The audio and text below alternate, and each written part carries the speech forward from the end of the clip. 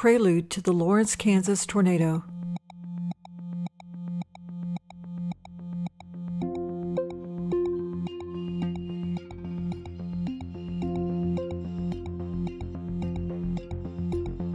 How it's looking. Got the hill on the Yeah, north it's side, totally weird how it's looking. Yeah, it shedded off a vortex to the north wall, and the south there was like it's like the precip. Does it have a tremendous amount of rain around it? It's because this tremendous fog is obscuring, like, I can see. It's embedded in the rain. That's what it looks like. I don't think that's it over on the north side, sweetie. No, I don't either. Back on the south, there it is, babe. It's on the left side. Yeah, I see it.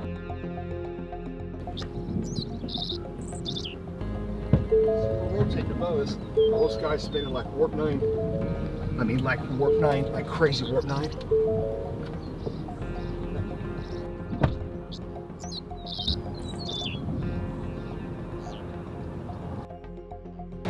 Coming up. It's just hard deviating. It's coming up. It's spinning faster and faster again. Right to southwest. I know, I can see it. Looks like it's almost to the ground. That's what I'm thinking too. Hold on, get ready to hit the triple red alarm button. But I can't tell. I know it's coming right. Just stay right there. That's where the coupling is. Right there. It's a whole bowl. Just get ready to hit the button here as soon as you tell me. It's right there. Let's try to do it right here. Those guys spinning here.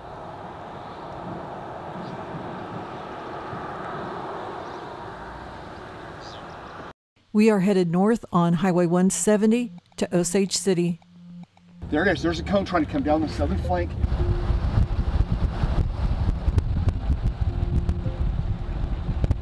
We are headed north to get a little bit further out ahead of this storm, and I'm turning back to my southwest to shoot this funnel. This is the footage enhanced and edited. And this is the footage as it was shot. There was so much rain wrapped around the funnel that it was difficult to see what was really going on.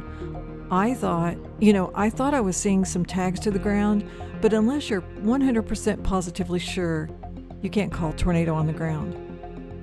So it was nearly impossible to really tell. So enhancing this footage, you can see what's going on. Leave a comment down below and let us know what you think, what you see in this footage. This storm did go on to produce the Lawrence, Kansas tornado.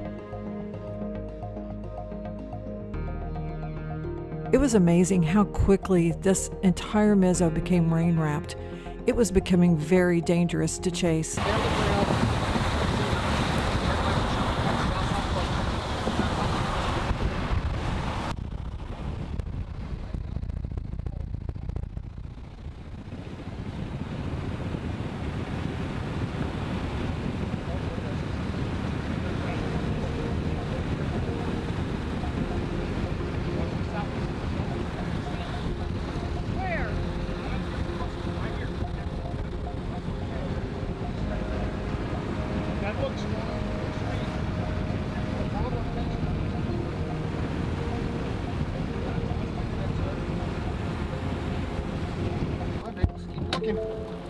Got strong north winds. Stay on that shear zone, Kathy. It's on that shear zone where that winds are coming down out of the north.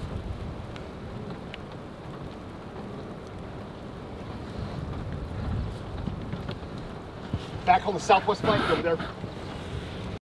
Jeff and I continued east on Highway 31 to get to Highway 75 and stay out ahead of the storm.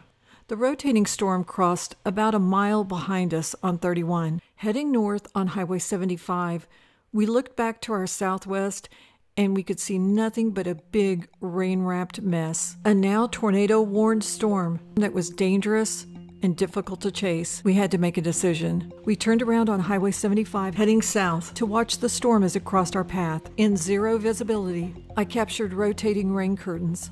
This is the enhanced footage of the rotating rain curtains, and this is the unedited, as-shot version. The storm had increased in speed as well as strength, and we watched as it rocketed off to the northeast. We made the decision to call off the chase, heading back to Oklahoma and home. At the present time, at the posting of this video, the Kansas City, Pleasant Hill, Missouri NWS office states this storm developed a tornado south of Clinton Lake in southwest Douglas County, Kansas. The tornado continued for 31.82 miles across and near Kansas communities. This estimated 1-mile wide tornado had a maximum rating of EF4 with peak winds of 170 miles per hour. This is Kat Piotrowski. If you enjoyed this video, please hit that like button. And if you haven't already, please subscribe to this, our YouTube channel, Tornado Alley Video. As always, think smart, stay safe, and be severe weather prepared. Thank you for watching. I think the boundary's going to just hyper flood north like warp 9 over the next 2 hours. Like no wind here. I know, babe. I know. We're just north of the boundary. Kathy just said she's a big wind person. No wind, no tornadoes.